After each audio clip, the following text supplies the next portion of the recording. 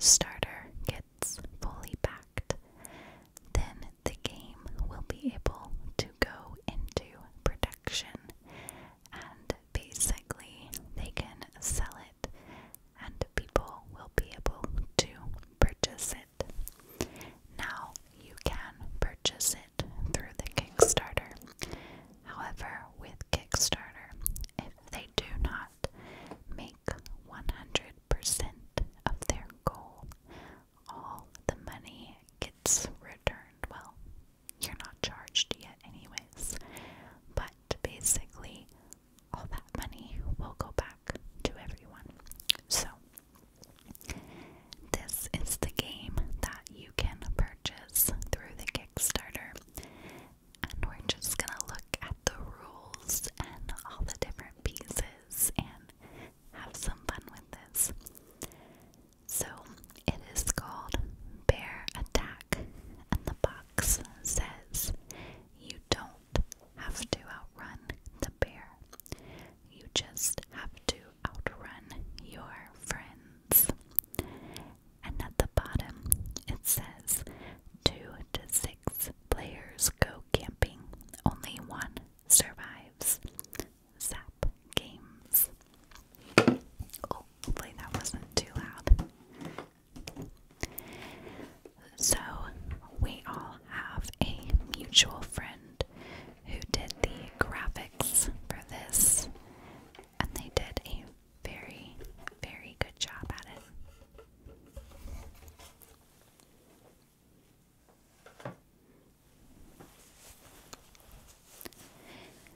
So I've got the instructions.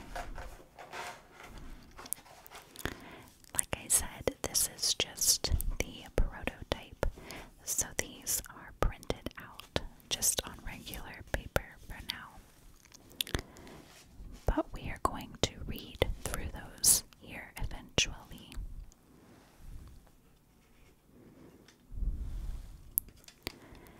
We have a nifty spinner, and it says Sockeye River, Honeycomb Field, Moose Mountain, and Camp Kodiak.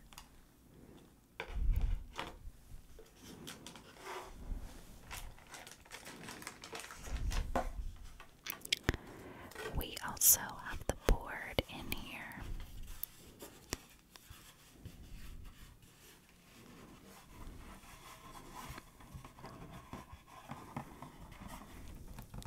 And it looks like this once it is all put together. I know you guys can't see it super well on this screen, but if you go look at their Kickstarter, you're able to see it a little bit closer in a video there.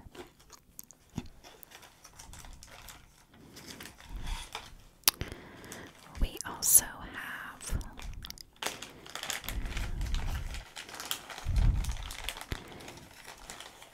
in a bag a little warning token, and it says, "Do not enter flooding."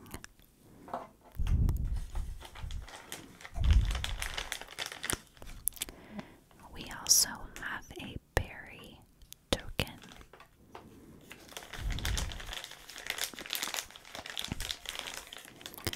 And then lightning token.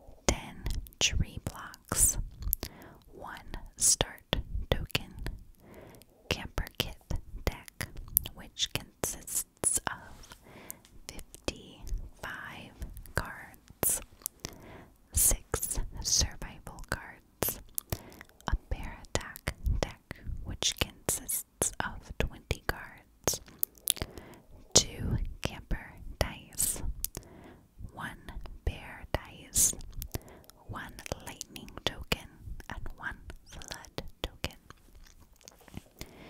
So the setup for this game, per the instructions, says deal each camper 4 cards from the camper kit deck, so 4 of these, and place the remaining cards in a stack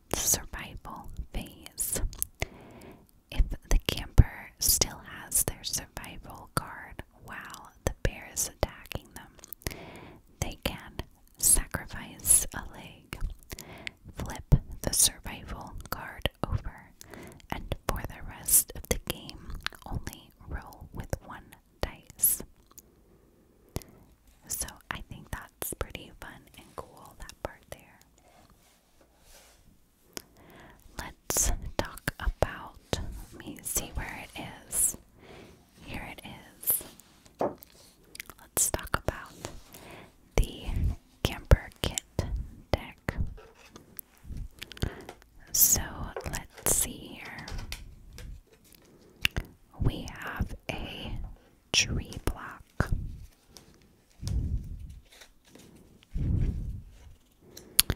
I thought I saw it somewhere. Here it is. So the cards are all labeled with these really cool graphics too. If you have a tree block card, place a tree block in alignment with the hexagonal pattern on the board. Tree blocks cannot touch any area outside of the game board, but tree blocks may touch other tree blocks, but cannot overlap them.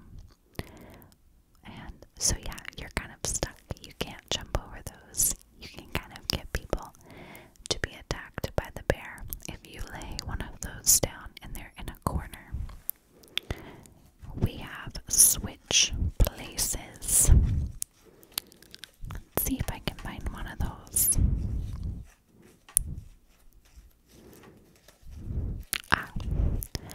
This says swap positions with any camper in the same territory as you. We also have energy drink. Reroll 1 dice for an additional move. And then zipline, which let's see if I can find one of those here. I don't see one, but we can zipline directly to the center space in the base tree. We have a fish jerky card, which you can then place the jerky anywhere 3 spaces away from their space. Jerky expires after 1 bear turn. However, the bear will always go towards the jerky first, regardless of if there's anyone closer. We have a flare gun option card, and all campers must take turns moving 2 spaces towards the flaring camper. You have a berry card, which you can give any camper a berry. Berries are the tiebreaker if 2 campers are the same distance away from the bear. There's a cave pass card, and you can pass through the cave without rolling the dice if you have that. There's a dripping card, and you can choose 1 camper to roll with 1 less dice on their next turn. There is a bear spray card, and yeah, the player can use that card if they have it when the bear is about to attack them, instead of using their survival card. Stop the bear 1 space short